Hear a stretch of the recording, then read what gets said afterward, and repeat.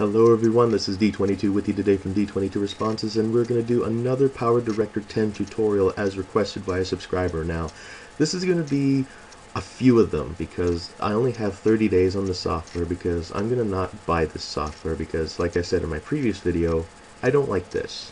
But I'm going to answer a subscriber's request anyways because my channel responds to responses. So this is going to be a response from one of my subscribers. So what we're going to do is we're going to go into the full feature editor in Cyberlink Power Director 10. Now, I have an annotation for the previous video on the left side of the video, but I'm basically just going to go for the full 30 days of it. So if I get other requests, I can do a month full of them. But after this expires, I'm not going to get the software again. Repeat, I am not going to get this software again.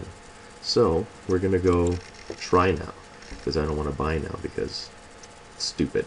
Anyways, we're opening up Cyberlink Power Director 10, and we are going to answer a request from a subscriber of mine. Now, the link of the subscriber is down below. So basically what he wanted to know was how to edit between frames. It's a little bit tricky, this process video right now, so I'm going to import a file, like a sample video. Now, it accepts all file types according to what it says here. So what we're going to do, I'm going to go into the videos folder, go into my flip video, and then I'll just get a sample one here. So we're going to open that up, and then it gives you a little prompt. When you usually have HD videos, it prompts you if you still want to go through this, and it'll degrade the quality in some way, but that's usually normal when it comes to editing with HD files. So you can just always uncheck the box, and then you can say yes.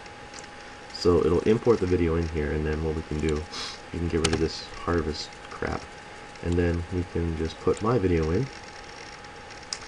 As you can see, this little crosshair allows you to position the video however you want, but that doesn't really mean you can trim it.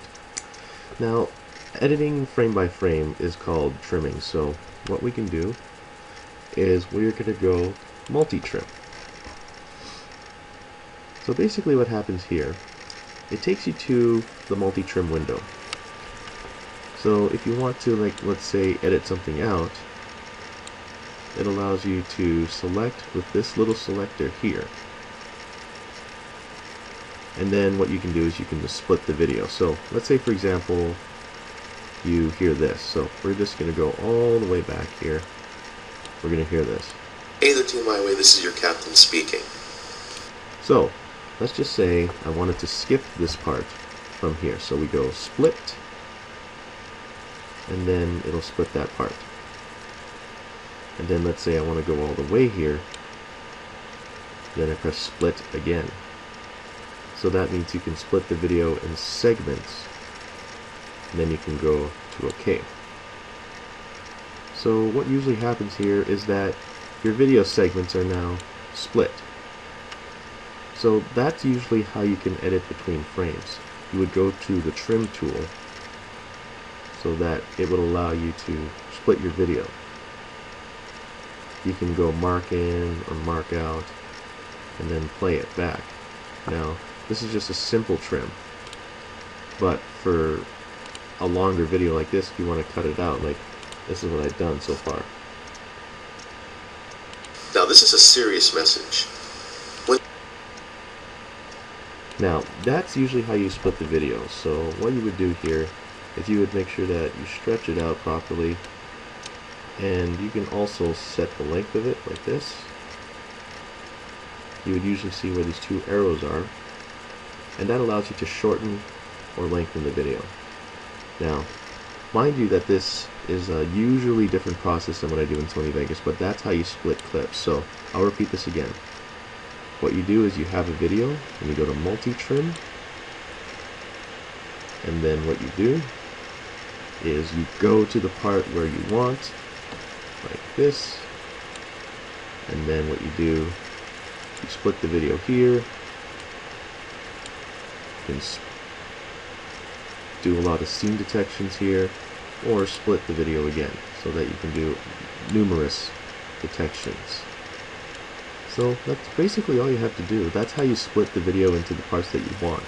and you can edit out like little pauses there with this. So this is how you do it in Cyberlink Power Director 10. So it's mainly going into the multi-trim window and splitting your video up into segments, and then after you're done, you click OK. So what happens here is that it'll automatically split your movies according to how you did it before. So what you usually have is this. So we're just going to go back, and then what we did was we split the movie into 1, 2, 3, 4, 5, 6 parts from the same clip. So that's normally how you do it. And then after that you can work with it however you want. So it'll basically look like this. Hey there, Team Highway, this is your captain speaking. And then what happens here is that it goes to another part of the movie. Now this is a serious message. When someone has an idea for a... Now that's just only a sample video that I did, but what you would usually do is you would reverse the clips however you want by dragging the clip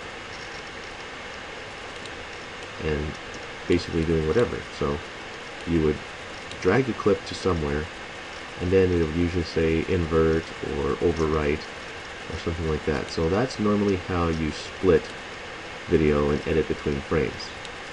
So that's basically it.